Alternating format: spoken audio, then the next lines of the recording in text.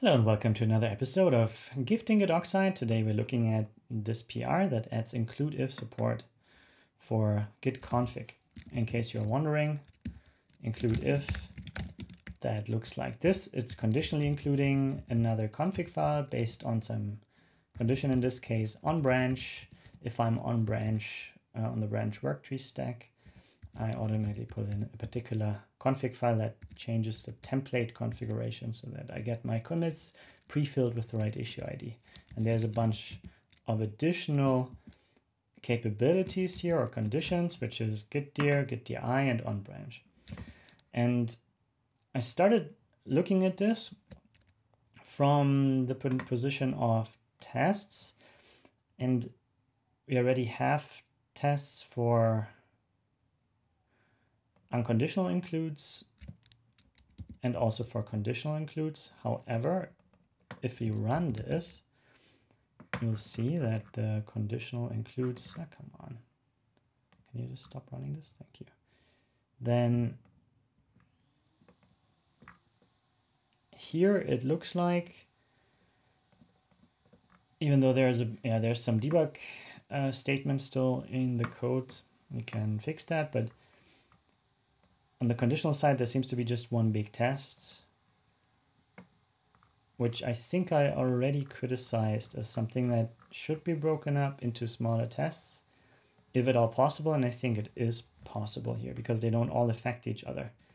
Multiple conditions won't affect each other, but you might be able to use this to say, okay, I want this condition to be true based on that context, or this condition. So you can use this to your advantage, but it still means that we don't test on branch where git-dir is tested, or git-di where the standard git-dir is tested.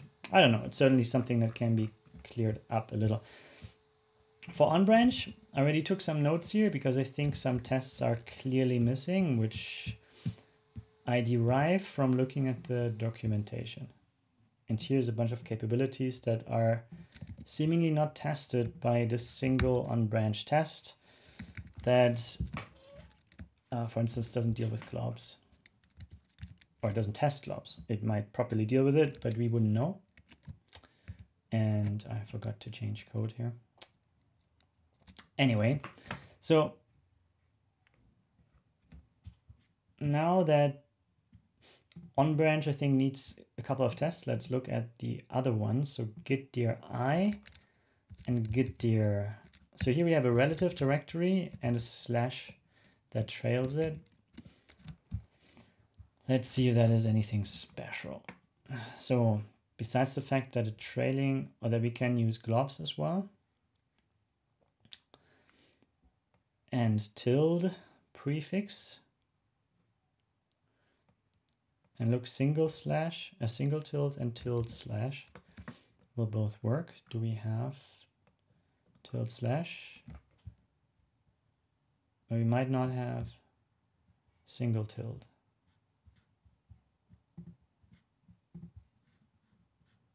So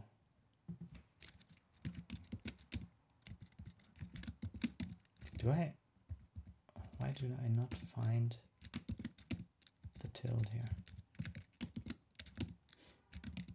Okay, tilde slash, and that's it. So I think single tilde, we should be sure that this works. That is just the home directory, the plain home directory. Okay, so definitely something to remember. Git-dir.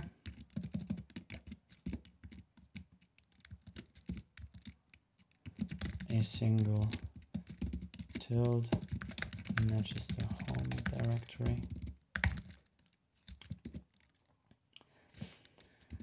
Then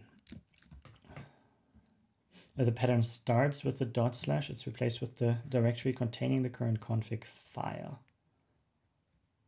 So the file that contains this conditional include, that's its directory, is significant here.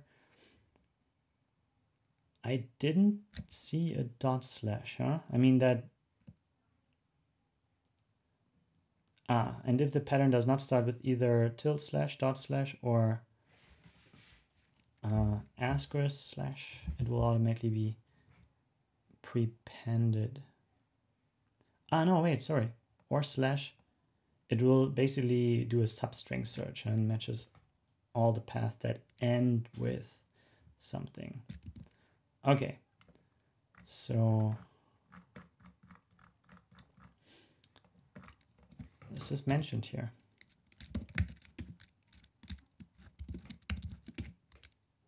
The pattern is prefixed and suffixed with git-dir.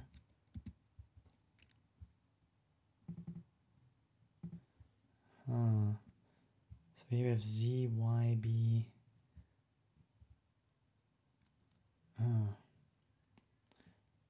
ZYB, does this matter, ZYB? And options with git-dir. So maybe that does matter, or no, wait, here, ZYB.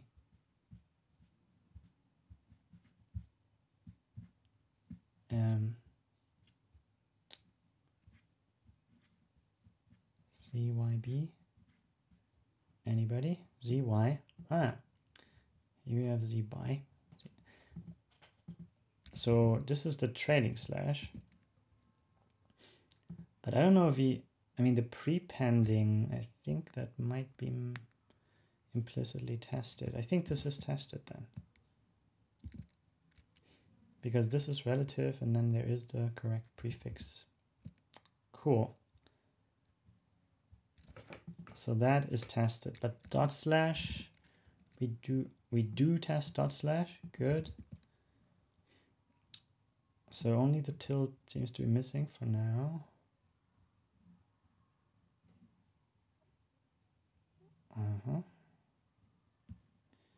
The pattern ends with a slash. This will automatically be added. So I think this is kind of 2 in 1. This ZY slash. Okay, great.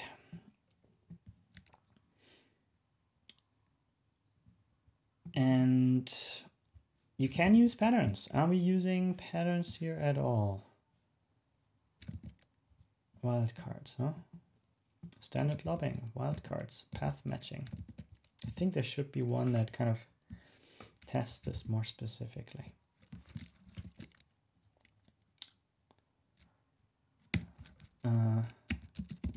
Test matching on test validating user wildcards are respected and that path matching is used. Okay.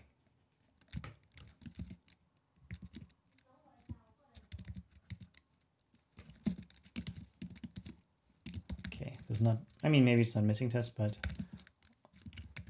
they could be more specific.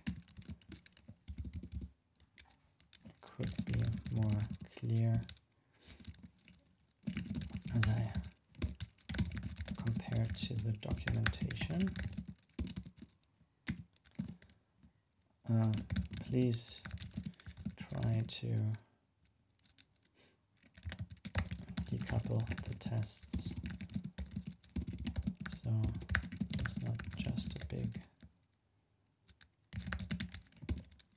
big one, but rather have multiple, potentially with shared code for setup, something like that. Okay. And then there's has-config remote URL. Are we doing this? It's really, really new. And I personally say we don't need this. Has-config. Just mentioned here, so we don't do that. Let's ignore that. A few more notes on matching git-dir and git-dir. Symlinks and git-dir are not resolved before matching.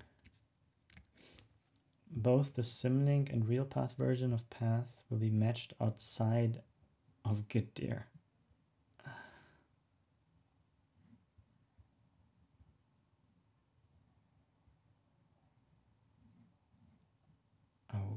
Okay. So this is, whew. Is this something we test explicitly? It doesn't look like it, huh? I have the feeling there's absolute path with symlink. So that probably is the test we were looking for, huh?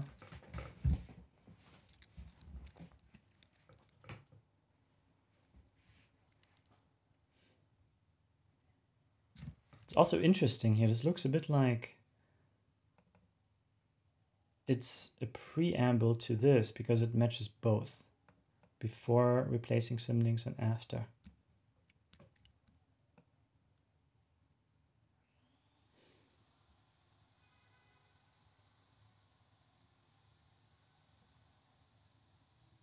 Oh, wait, am I getting this right? Oh yeah, I do get this right. So those who want the previous behavior have to specify two paths, which is doable, but we will match against both. Note that .. slash is not special and we match literally, which is unlikely what you want. Huh, .. slash is not special. Yeah, I mean, if we canonicalize anything or do a real path on anything, then it kind of is special. I mean, because it will be affected by that. Oh well. But that's it. That seems easy enough, but that also seems like a bit of work to pull the tests apart. And with that, I think it's fair to have a closer look at the code itself. So this is not where this is, right? So resolve includes, well, where am I? Resolve includes should do it. From end functions. Okay. Let's see. Okay. Okay, I think next thing is the organization of this crate, and I have the feeling the best way to take a look at this is to actually open the docs. Package git-config. Ignore that. Okay, so we have file. Yeah, this whole organization, I want to change that git-config file. It's, you know, there. Where is it? There's a. Where's the type git-config? Where's that living? It's in git-config file git-config. Git-config? Really? Yeah. See, so that is kind of, that's broken now. Like this was never there. I think this was in git-config file git-config, but even that is not the path you would want. I think we can just take the time and totally refactor this so that it finally is what I think it should be, and we don't move on with this. We don't continue. I don't have to see this anymore. I was already preparing kind of more drastic measures here with the future of the values module, and maybe I can start with, yeah, it's kind of in between this crate, right? It's in between being Git oxide style and this here. It's kind of unused. I mean, Git repository doesn't use it yet, and a lot of work in that department, but I think it's fair to focus on this one. So we have git-config file, mutable, multi-value, section, resolved git-config, and has a hash map-like interface. Yeah, also kind of unused. I don't think we will go in that direction anymore. I think this looks entirely differently now the way you access this, and that's fine. But that's also for another day. This here, this pub use, and the module git-config. So first git-config, this is, you know, it's kind of a duplication. It's a structural thing. This is just for us. And git-config, I think it's worth it to just push it to the final state. So this git-config struct here, this is going to be, that's a git-config file. That's what it represents to us. And they're always on disk. They are, is it, we can open it. Can we also, yeah, I think this always opens from disk, even though technically this can also be opened from a buffer. But for now, it's really, this is why we call it file, because it's a disk-based thing, and we never create configuration from a buffer that doesn't live on disk or something like that. So it's a git-config file. And as such, it lives in the top level, git-config file. And there can be utilities and whatnot. It should live in the file module. And the file module is here. We have that, fortunately. This also means that everything in here can probably totally live one level up. And yeah, I guess I'm in for a bunch of renaming, no change yet. Oh yeah, that's gonna break a lot. No. But it has to happen, huh? It has to happen one day. Git-config file, git-config. But maybe this, yeah, let's just call it file. Let's get on with it. Git-config file. Do you still compile? I did hit enter. Does it work? Nope. Maybe it doesn't want to do it here because it can't actually rename. Oh, it did rename here. That's nice. So maybe the test will work.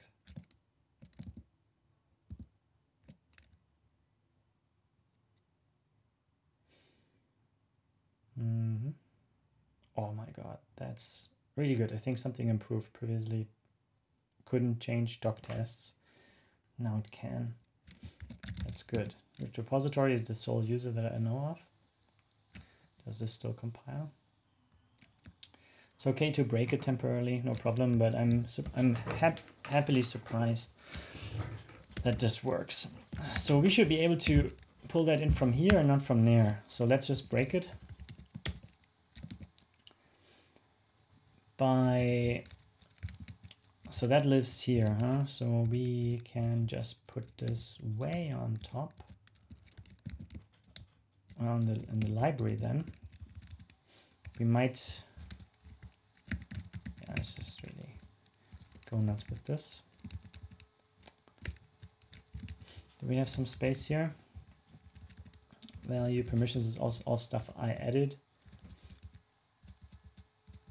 So I think for that, it's time to get out of my site.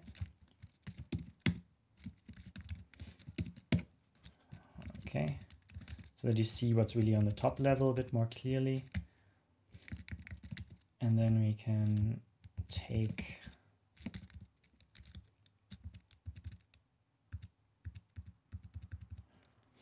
the structure along with its documentation and just that, and put that in the top level as well, because that's where it's going to live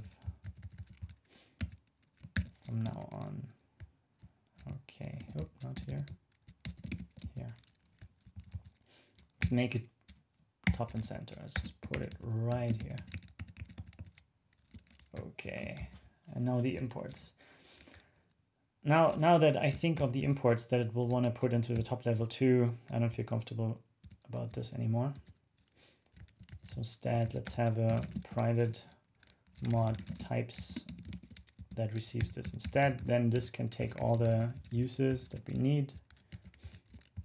And from there, we pop use what we actually want, and we specify each individually, so it's a bit clearer to see once we look at this. Oh, just import stuff according to what the IDE thinks. I wonder if there is something that says import all. Maybe. Doesn't look like it. So I always go one by one. Fortunately, that's not usually what I do. And it's simple enough. Okay. So now everything is broken. Let's fix this first.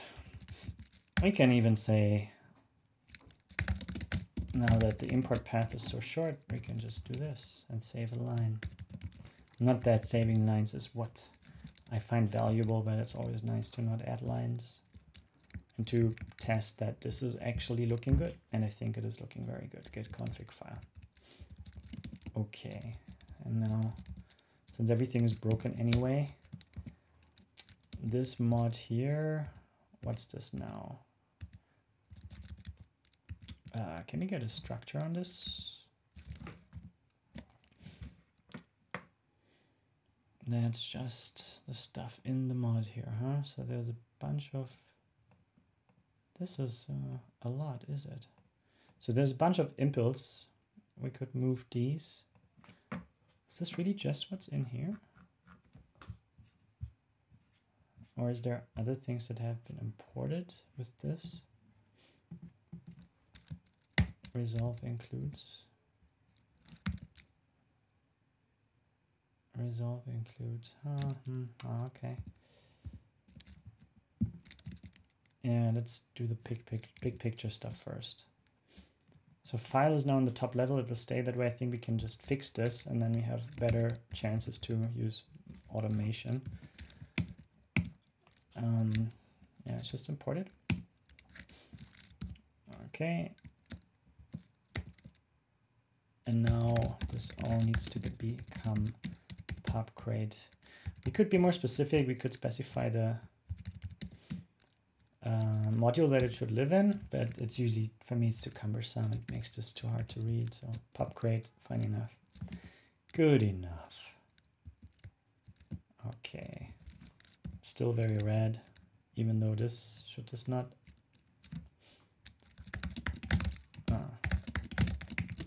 Okay. Let's jump to the next one. Hey. Next. That should work, or is it false positive? There's some other issues. Hey.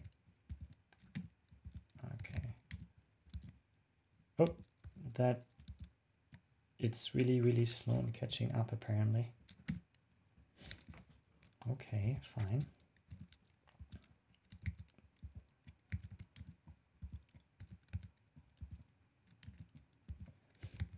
And more busy work. Busy work. No. Nearly there, I hope. But it's getting better. How much more is there? Does it jump to different files? Is this really just one massive file? Okay, looks good. Looks better anyway. Now from env, same thing, but less documentation. Oh. Yeah, okay, that's fine now. Okay, one down. Let's see if we can commit this once it compiles. Oops. That's an invalid import. And there's a bunch of additional errors, but yeah, we only got half of it. Let's just go with the compiler errors here. And let the IDE help us. Okay. What's this? It should have imported. Oh yeah. Too slow. And that should be fine now. All right. Lookup tree node. This lives. It's definitely internally lives somewhere. Where do you live? In file. File git-config mod. Yeah, I guess we can just, it doesn't detect it. Why does it not detect it? It's inaccessible. This is why. It lives here, but it's pub super. think all the pub super stuff we can make pub crate. That will make it a bit easier for us. Pub crate. Let's be sure we only look for that in here, huh? Okay, pub super.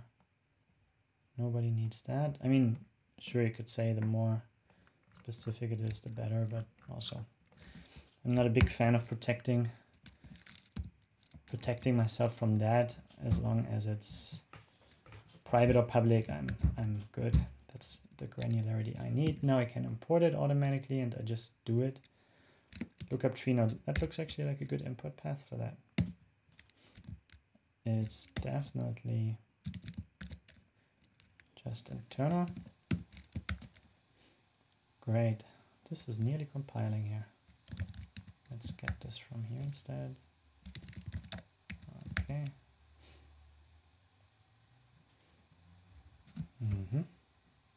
Look at that. That already works. Now, what do you think about Git repository? Are you still happy? You are still happy. Okay, cool. Step by step, it works. That's great. I don't want anything else. Oh, right. Running the tests. We keep going. Maybe we can just brute force this one. This is never going to work again. This is not git-config file.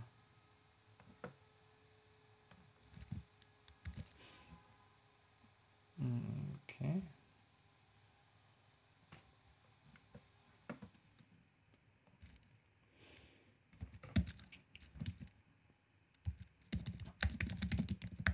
Maybe this.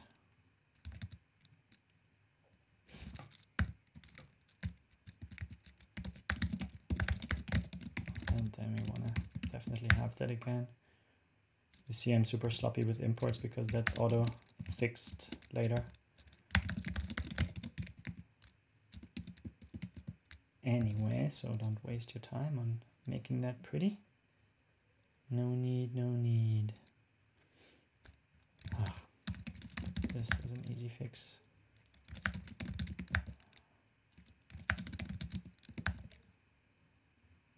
Okay, getting there.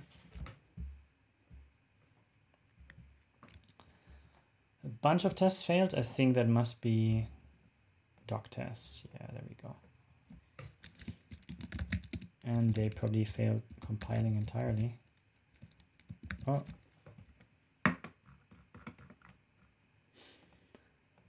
Hi. It does not really jump there, unfortunately.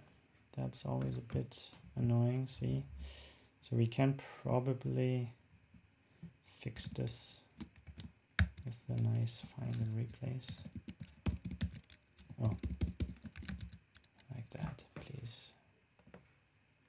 Okay.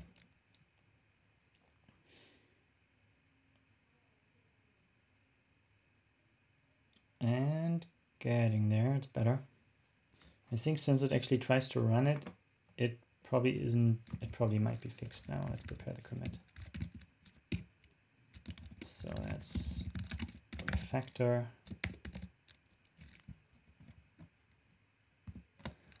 And that's the message. Cool. Now for the next move, which would be that I would like to generally move everything from in here one level up. And this means to understand this a bit better. This is pretty empty here. That's good.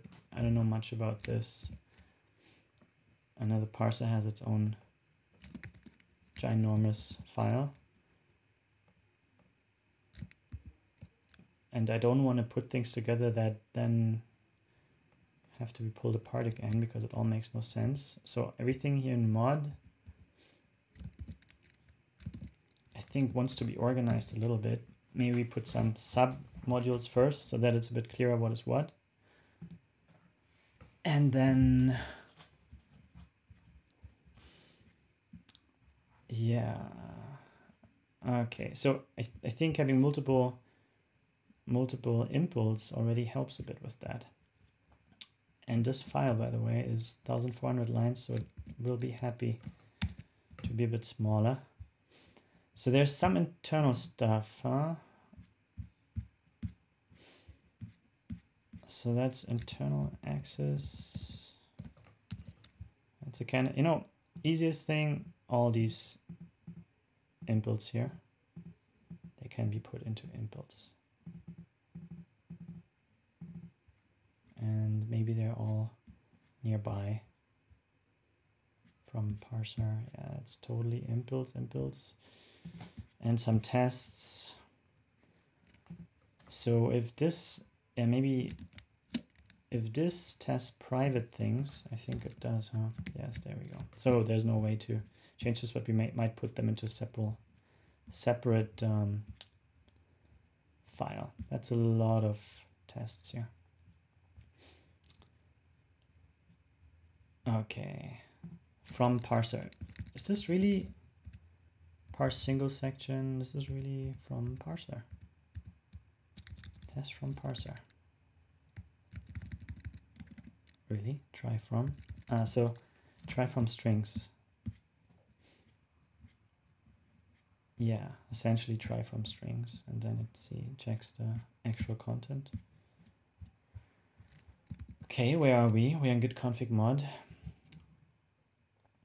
So maybe this is how it can work. First, split the mod thing up even more, and then move everything up. Maybe.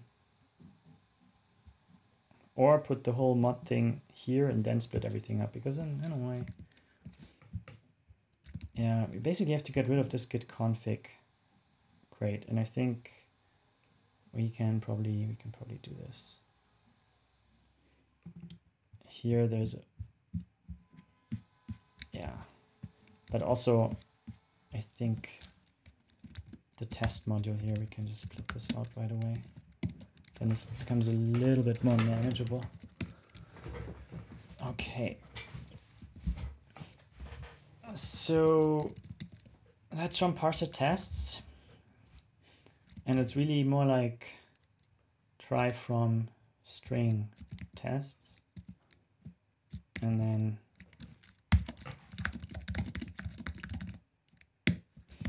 it's a bit clearer that this is a test related module, which unfortunately hangs in our tree, but we can potentially ignore that and not put it into our published grades. That's okay. I think when we use cargo diet, that can do that for us. Yeah, that should still compile. I have no doubt about that. Then we can quickly put inputs here. Yeah, so the simple stuff, I just do that right away. And then we have another commit maybe. Try from mod impulse. And to the very bottom here. Boom. Now we fix a bunch of imports, I suppose. And doing that always helps you to better see what kind of dependencies there are in terms of imports, right? That's all dependencies to me. And that clears it out. Yeah, what is this one, huh? It's just some error. It's a parser error. See, that's good to know. So for this, I actually don't mind to specify that a bit more and just prefix it. But now in this, you know, because it doesn't matter, we just have it from here. Parser error or value parse? I think, yeah, it's a parser error. That makes some sense. Parse from string. Comes, just import this. Okay, parse from bytes.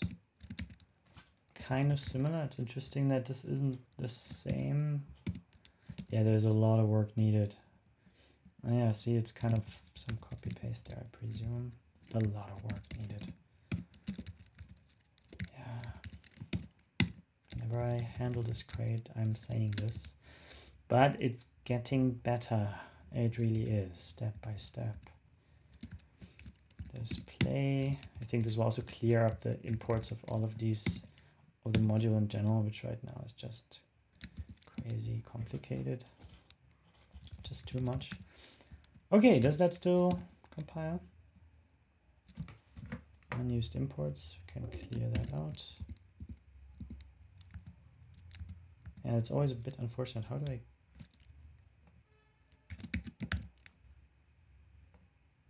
Yeah, let's run. Let's have a check.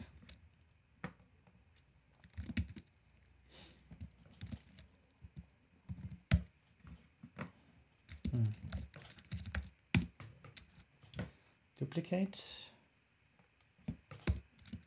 And let's check it.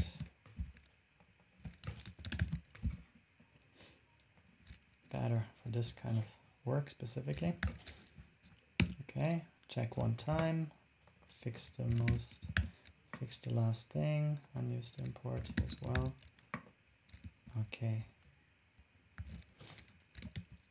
And we're good. Oh yeah, the tests already ran. No need to run this really. And finally, let's push this into its own file. Good, getting there.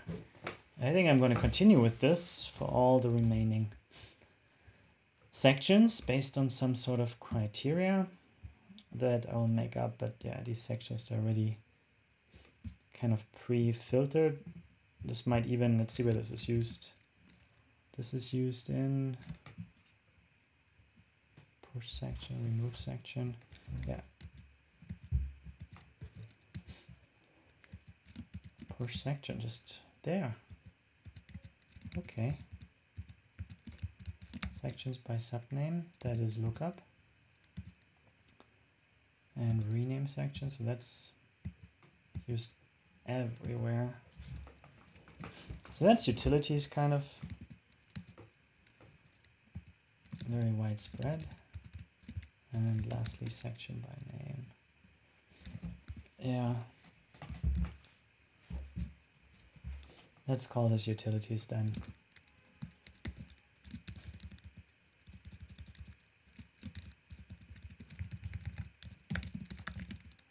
Utils. Helpers. It calls it helpers here, that's fine. It's just utils I usually use in a bunch of places as a name, so that's most familiar to me. And that's what makes it preferable.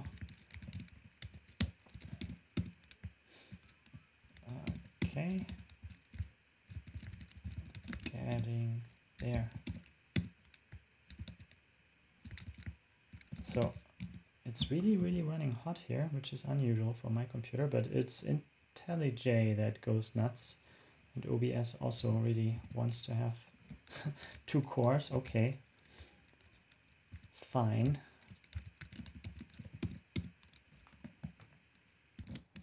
And it's done. And the packet, the module can be extracted into its own thing. Now, let's continue understanding what's going on here.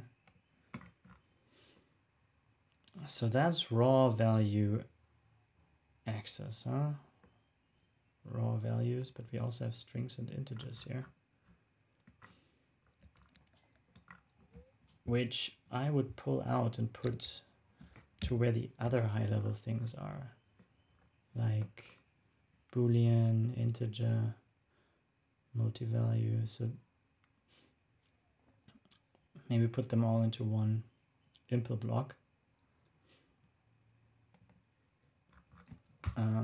And call it something. Okay, but that sounds like a plan. First, strings and integers for the rescue. Oi. Yeah, all these doc tests, really.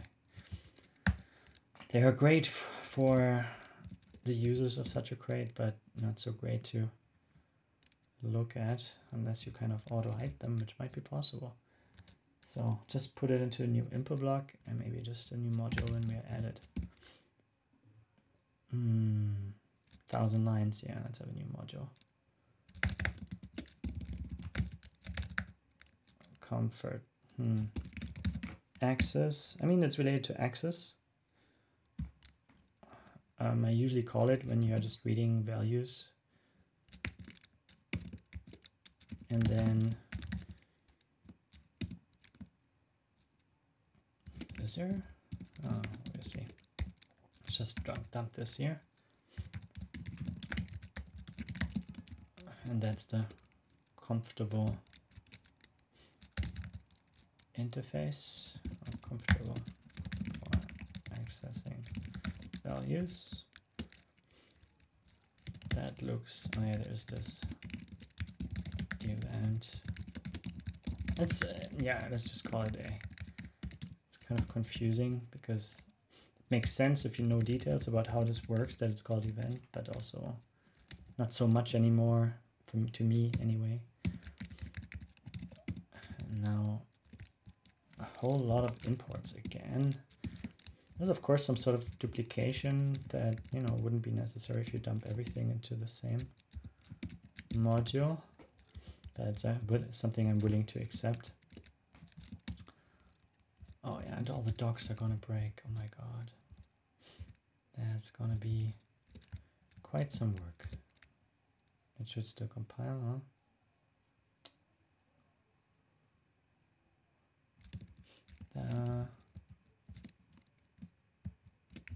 So that's not the right, or the import is missing entirely.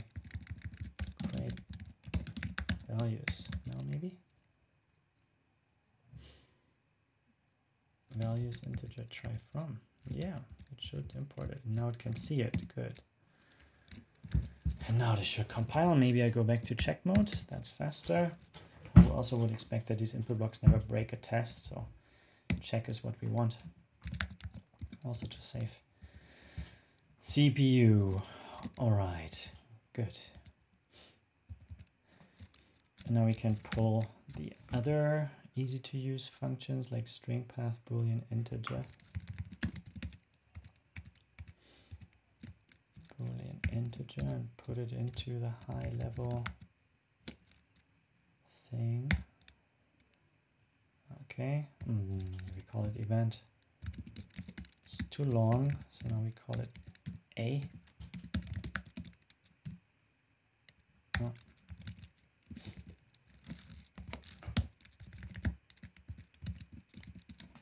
Is there more?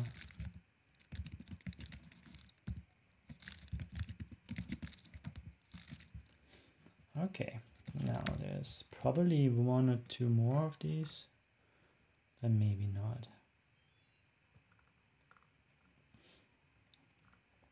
Okay. Then I think we can split it apart by the lower level stuff and mutation. So lower level read only and mutation. Okay, first of all, that does build, right? Yes, except for these imports here. They can be removed. Two, huh? Okay. Nice. Then I think it's also time to put this away.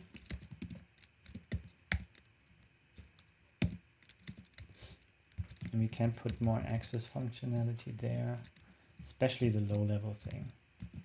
So let's just have this block right now to be the lower level API for accessing values. Okay. Can I do? Anyway, good enough. So here we have value, try value.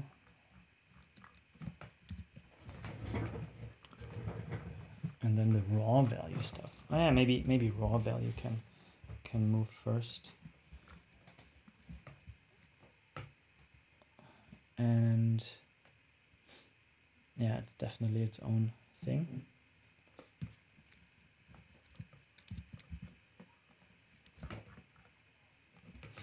Raw value API. That's also access. Let's just spark, rename this to A while I'm at it. Okay, that did work though.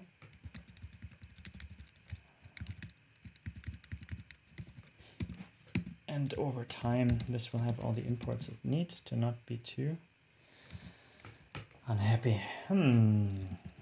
Is it an enum or is it a struct? I think it's a struct. Let's see. Okay. Raw value mut. Yeah, fine. Oh. I do hope I'm right with this.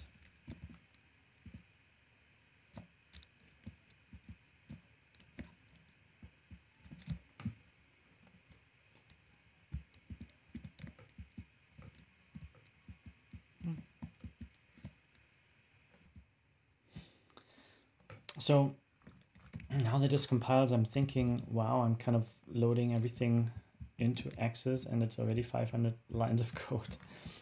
So I think it would be better to acknowledge that this is huge. So let's call it raw. Give it all the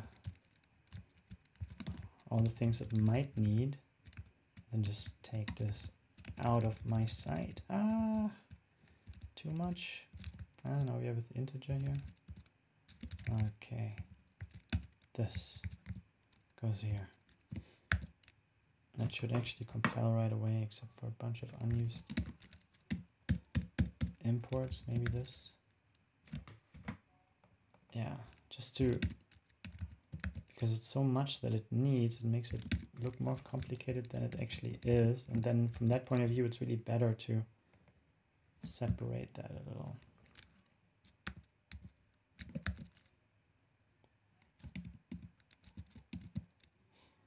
Value parse error. Okay, now we are back in the game.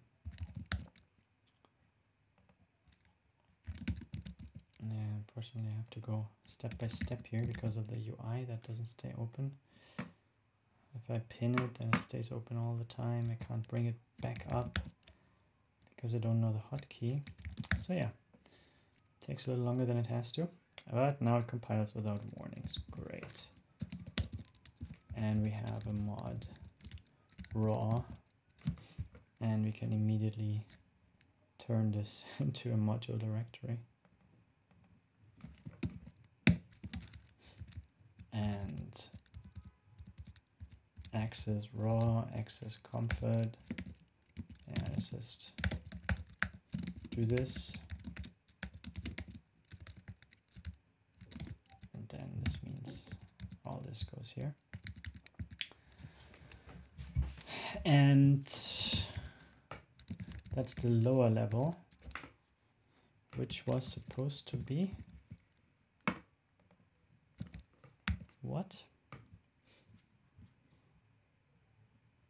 No, I think it was kind of supposed to be raw, huh?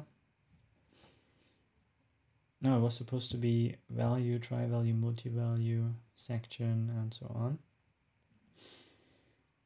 And this is split into two mutation, mutable and non-mutable. We're talking about 500 lines of code.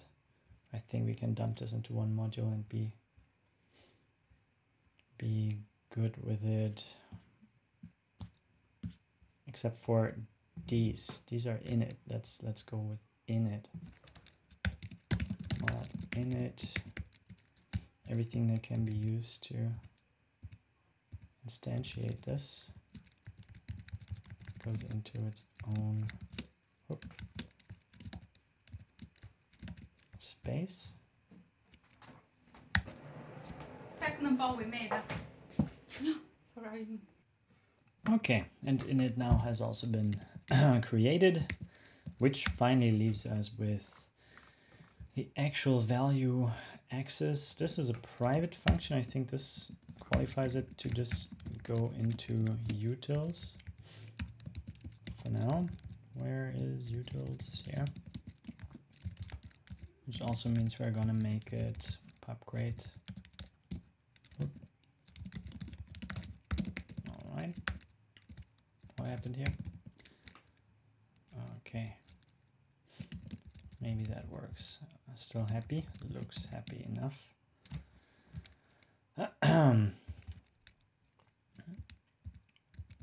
Then there's just this left. How much? How much? What are we talking? 42 till 471, so 430-ish, 430 lines. That's okay. So I think since this also includes mutation, access mut, and we've got raw, we've got comfort, and we can definitely be in the game for, yeah, let's just take all of it.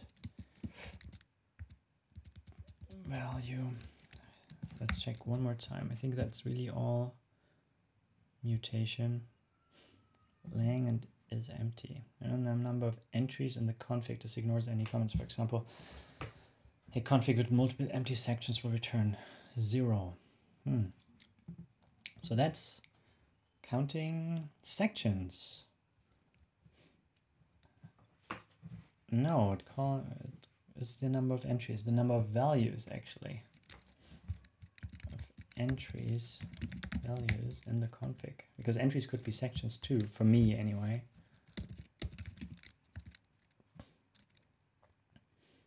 And lang, you know, since it's so like what? The length of in bytes, the length in sections, I would definitely call this differently. It's num values. Section length, same thing. Returns the number of entries in the section. See, so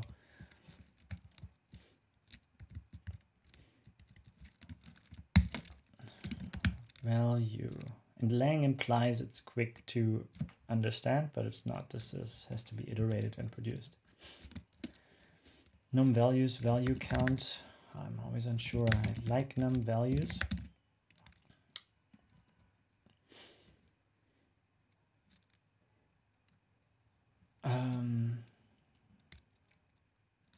But first, let's see if this compiles. Let's not go further. Okay. It checks. Does it test?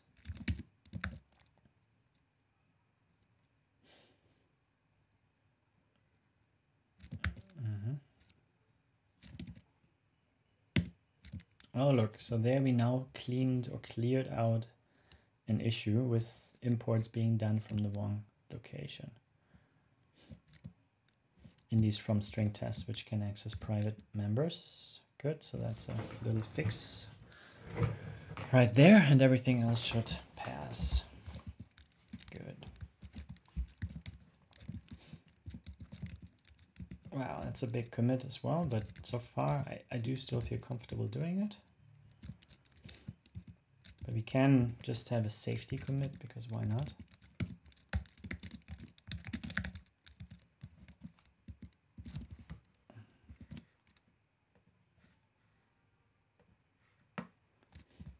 Okay. We can just amend to that commit. And now let's get, yeah, actually let's not get this one whack. But instead change this to num values. I don't know who really is interested in this, but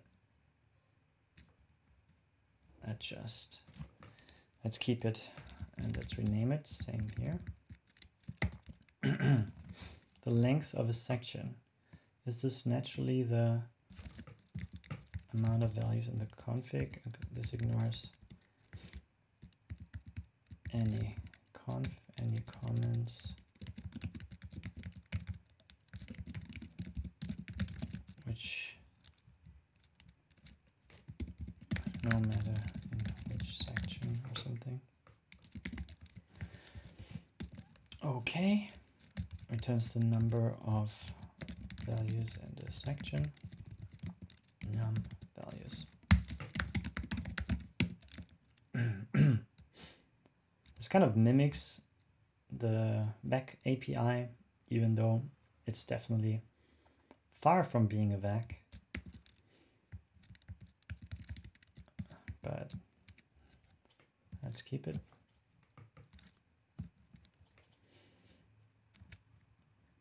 That's cool here, must use, because it should certainly be used if it's produced.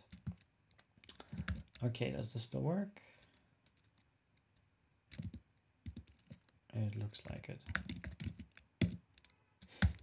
And that's a breaking change for sure. And there's the commit message.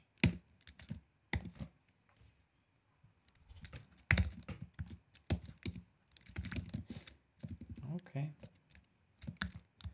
Everything still works. And now this can finally be moved elsewhere. Just take the whole thing. Go to access. And that's what? Comfort, raw, and low level maybe? Let's just call it low level.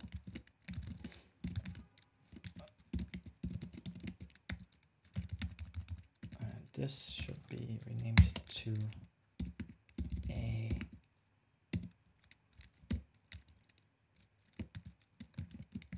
it's not super easy to rename if you don't know how, what to type and what to not type. So here we should be able to take everything that is left as you, I don't know, but this definitely, this we can just take. There's nothing else. I don't know.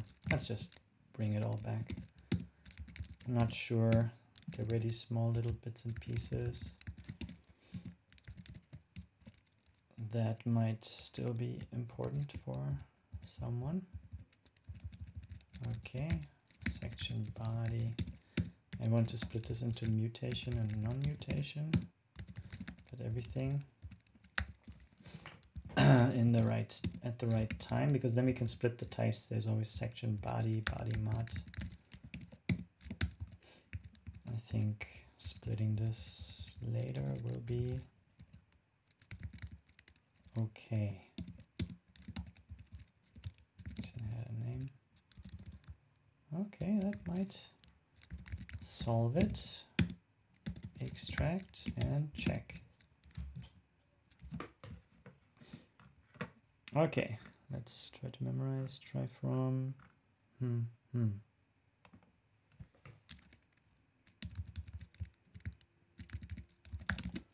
And that's as far as my memory goes.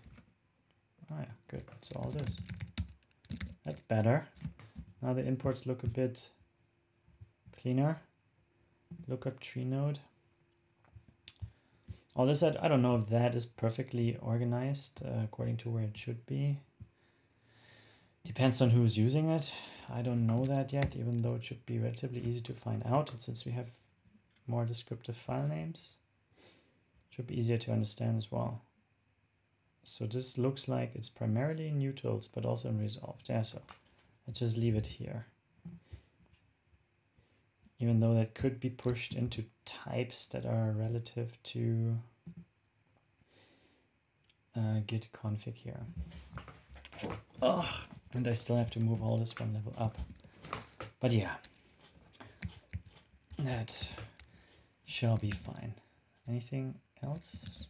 No, that builds. I think that we can just go ahead and split this up into mutation and no mutation. It's going to be read only low level access methods.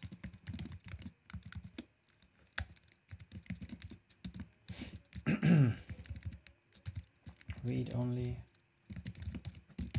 mutating low level access methods. Okay. Then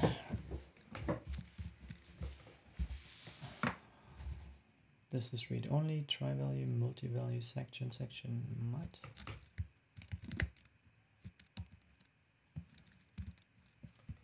Section by name. The name name with header, section, new, remove, push.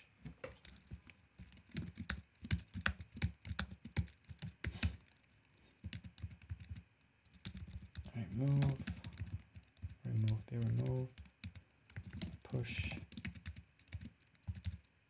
rename. And then we have two read-onlys. Let's see if that looks good. Section by name, section multi-value. Yeah, that looks good. And now the same in reverse. Try value, multi-value, section multiple keep. And then section by name. There's a bunch of additional section access here. Section by name with header, read only, new section. That's mutating. New section, remove, push, rename.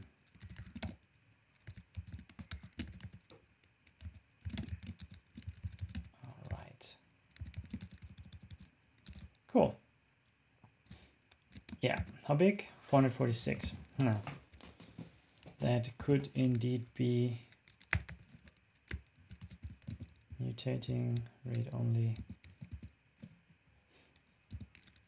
Could indeed be split once again. Let's check it first. Okay, works. And then it's probably just, yeah, let's just split it. Mod read only, shared, immutable, mutable, read only and mutating. Let's call it read only and mutating.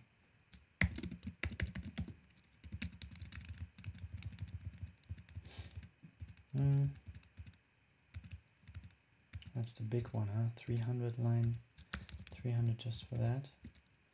But it ends here. No, it's actually evenly split. Nice. And that's kind of the module size I'm comfortable with. Read only.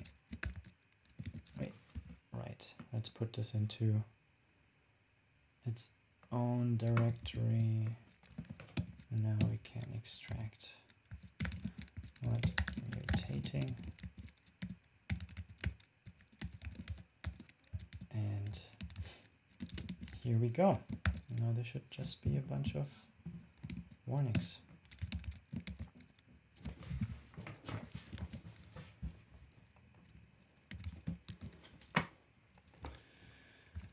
Section header name.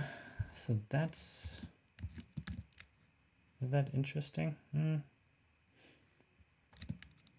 It's interesting that the mutating one still needs section body, for example. It creates a new section body and that's never mutating. Okay, fine. But that looks good to me. Let's just put this. Oh, wait, that's not correct. Let's make another refactor for that. Because that seems to be finishing the low level mod here for the most part. Yeah.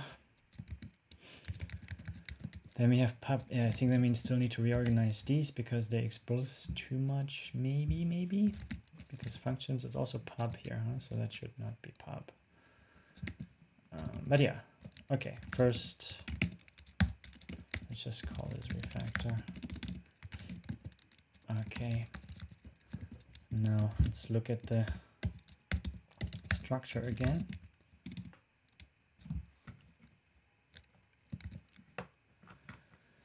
Config file. Yeah, it's still in there, we know that. But now, yeah, so this must be private, clearly. And these functions from env path, they're actually also not public. Absolutely private. Yes, please. 999. So from env. And I also don't want this to be included like that. And this is private. So it's pub crate. Oh wait, is it? Yeah, it's just a function. It's just a structural thing. So definitely should be private because that's just called from the top level later. And then we have the from env error, which is why this module exists. But these functions here, they are definitely an implementation detail. Oh, excuse me. Ah yeah, from env. Where is that actually? Use great from env. Ui, I really broke a lot now. Let's extract this. Try again. Ah yeah, here we go. That looks a bit more like it. So from path, that is something. Yeah, what? It's there.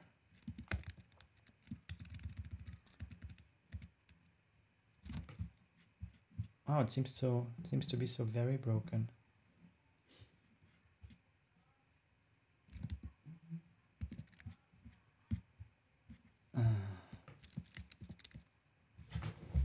So IntelliJ can still find it. Ah yeah, right. This should be pub crate too, right? Not private. Otherwise nobody can see it anymore. And that's better. Now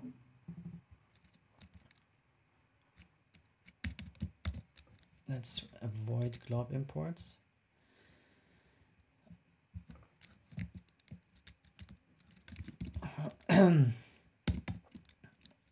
Because that's pub crate at the very best. Pub crate. And we specify it. I don't like glob imports in non-test code. Okay. Resolve includes.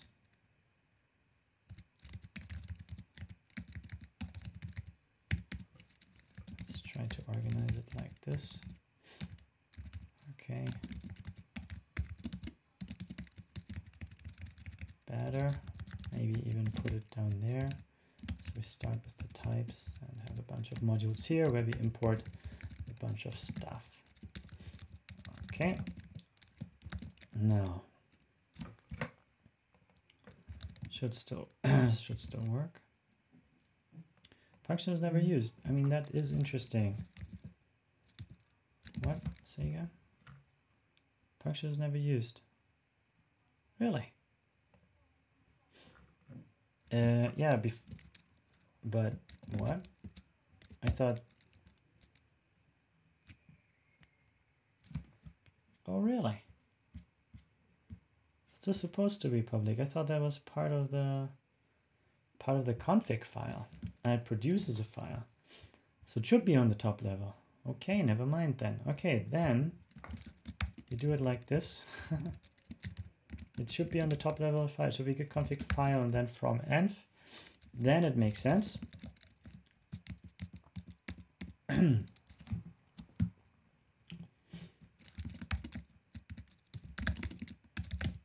env path, okay. And now we're talking. Good, let's look at this again. Oh yeah, all these docs that need to be fixed.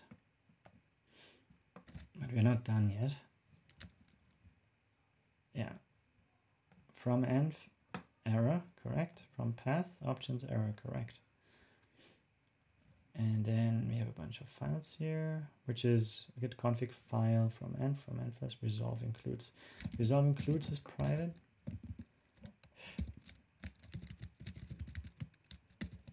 So here it's pub crate, but this is pub strangely.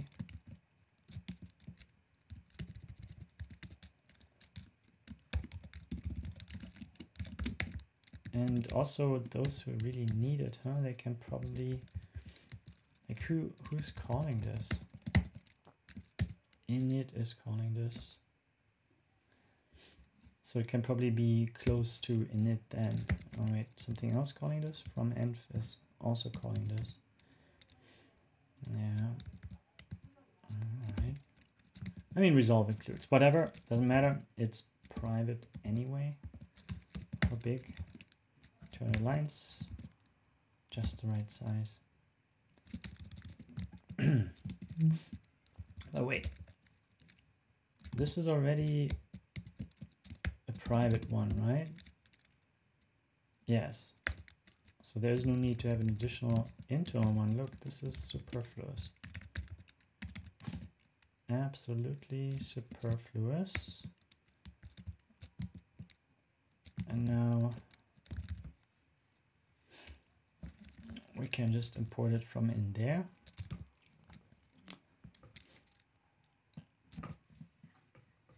And I wonder, like it's git-config file resolve includes. Yeah, we want to have the functions on module because it's big enough. So we call it that. Is Clippy happy with something like that? Usually it argues for not duplicating names. Yeah. First the config check. That also, oh wait, I broke the tests. Good. Super.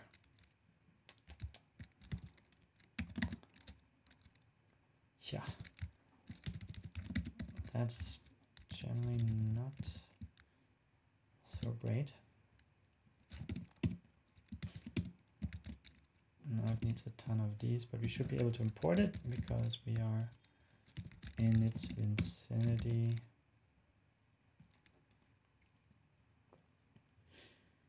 Okay, everything works once more. Back to resolve includes. We are in git-config file.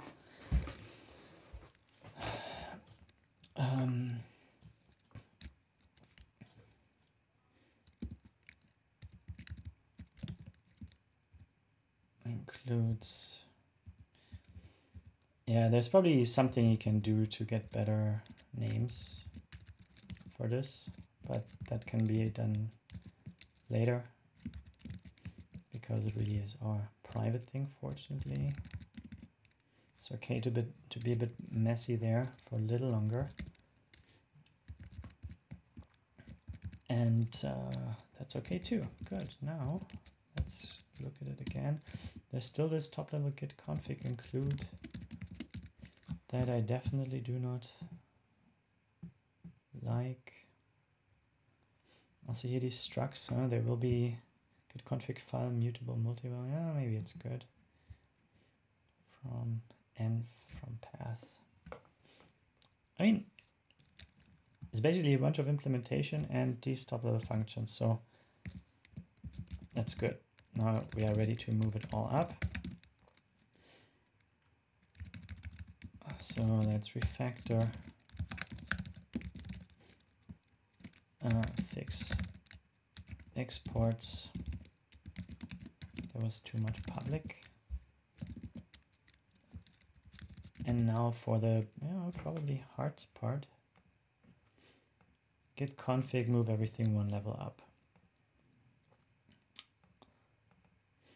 So here is pubmod git-config, definitely not. Here's this module. We could just dump all of this here. Now let's see how far we go, and then by hand we move the files around. Okay. Now up. No. Some uses here. Okay. Pub use resolved. Yeah, this stuff also needs review for sure. Okay. Pub use no. Some types that are crate specific, so these we probably want to put into some submodule, but we do this later. All this is crate specific, so now it's ready. These are ready to go elsewhere. And now we should be able to just move all these by hand, because we don't want IntelliJ to be smart about this, I think. Source.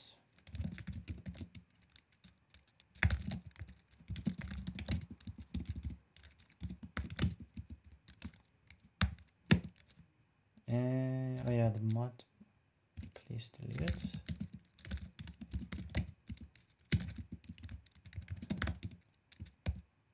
And now we move.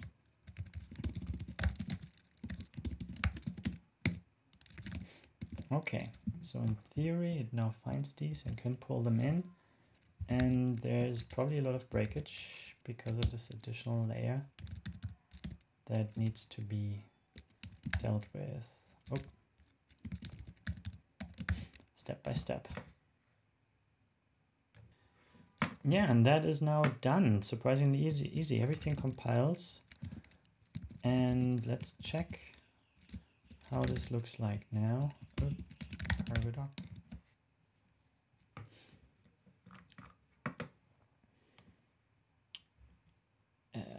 Git-config file.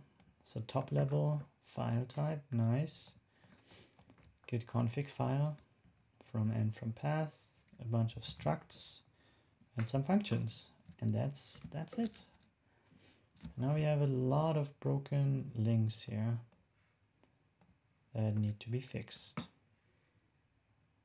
But first the commit. Resolve, dissolve, git config module in favor of file module. Okay. Now, git repository, does it still work?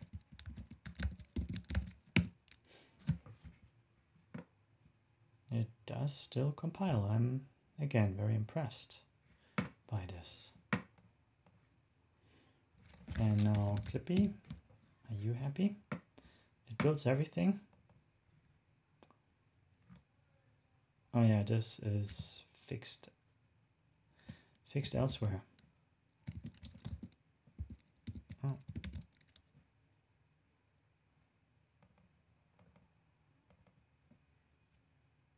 Oh yeah. Try using char instead. It's about the char thing. Just here on the left side though, huh? Okay. And I think we just double fix this then, huh? Allow Clippy redundant slice. Okay.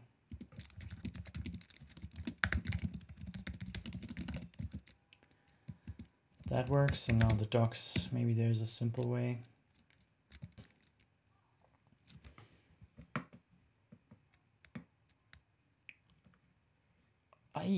Interesting that this can fail like that. It's a... So there are some paths which are still wrong and other tools that never seem to be built in project. Oh, it's really just this one. Okay.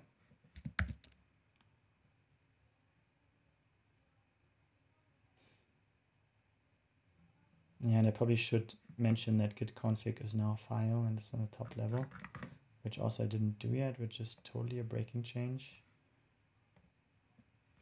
Okay. Let's go in the big guns. This is now crate file. Okay. Try again. And then this.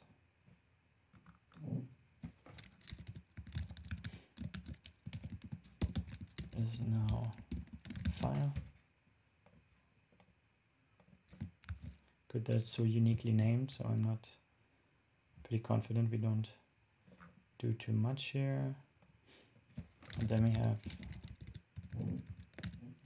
everything in here, git-config something. Let's do just this simple, and that is my file something. Should be unique enough to not lay waste to other things. Getting better. Super git-config. Super file.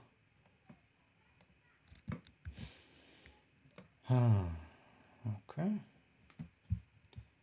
Create file and super file.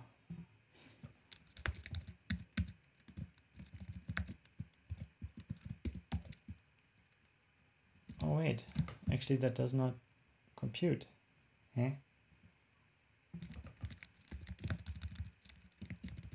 So first of all, these things are now file, even though they don't matter, but create file from env should be, oh, let's actually create file from env. It's not on the thing anymore. Is that intended? Because that clearly was different one day.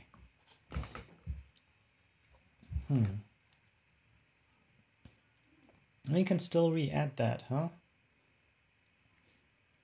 Yeah. Actually, that's a good point. Documentation, thanks for bringing it up.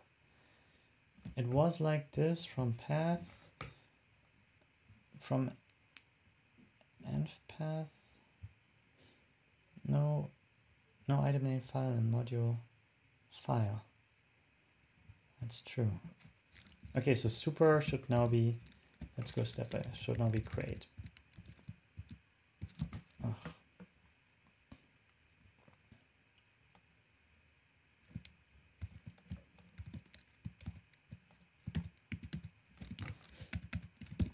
Super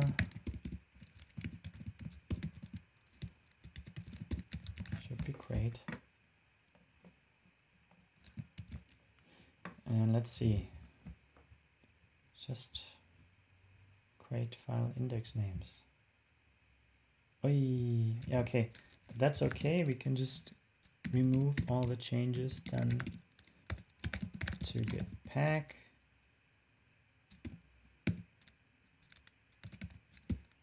And that fixes this. And we are getting there. So super file is create file.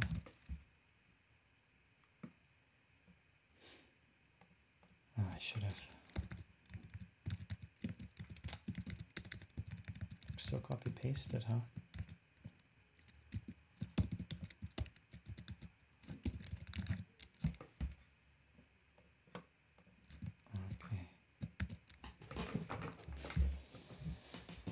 Okay, now it's really just the API change somehow that snuck in there and was not that ever, right?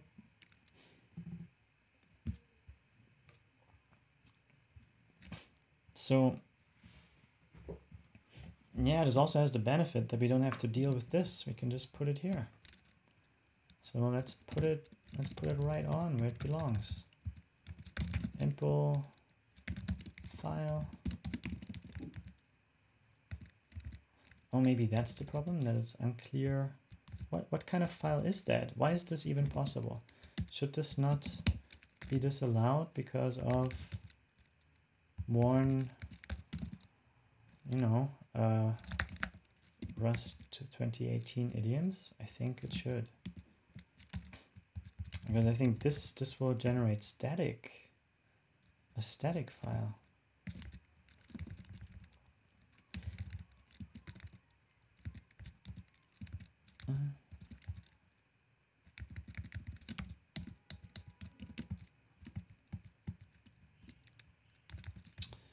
Okay. Let's see. I think I'm pretty much let's not do this now. Let's say that most of it is now fixed.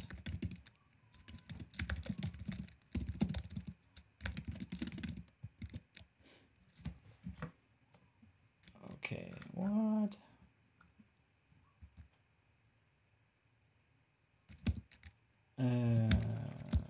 Overruled by, did I do something else that I didn't notice here? Yes. Let's see if that is better. Not quite the time yet. Okay, so now we put this back on top of, actually let's clean it up first, because that should really be not allowed. Rust 2018 idioms.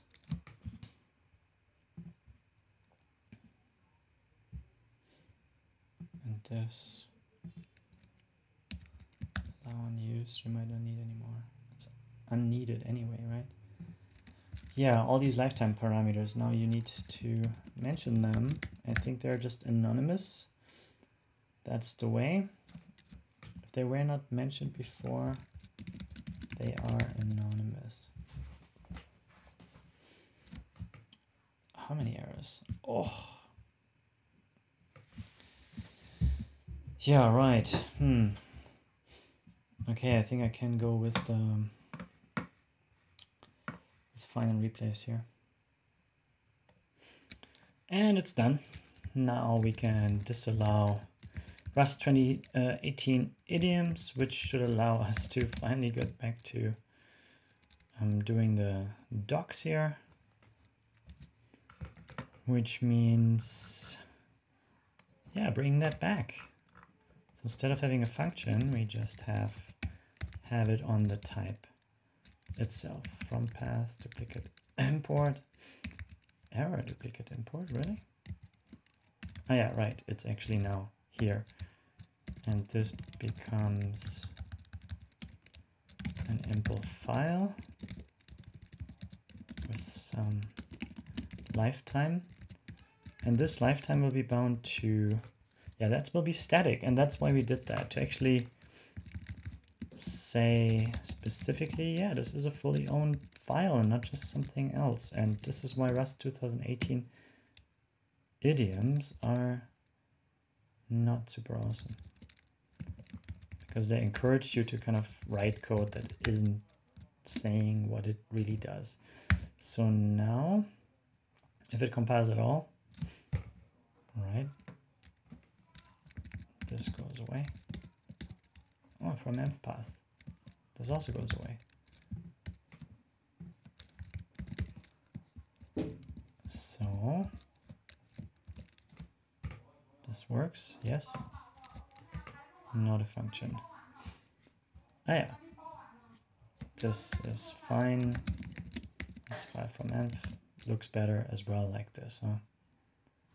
Good, good, good. Getting there. Is this it?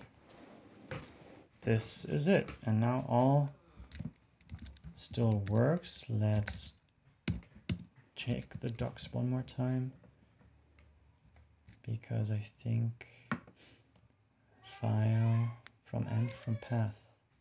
Yeah, right, that's modules, and they just have the error there. And all this is linked up correctly. And that's what we want. Bring init functions back to file type. And with the magic of editing, I also made my final comment here, and believe since now this is, let's update this, a massive PR, it's time to merge this and say, okay, the test we do in another PR and kind of clean this up, because I think it's already pretty good, even though I didn't actually review the code that implements includeIf very much, if at all. But for me, it would be worth happening once the tests are that are seemingly missing, or it's the test suite is made so that it's kind of more obvious what the tests are doing. And yeah, that's it for this episode. Thanks a lot for watching, and goodbye.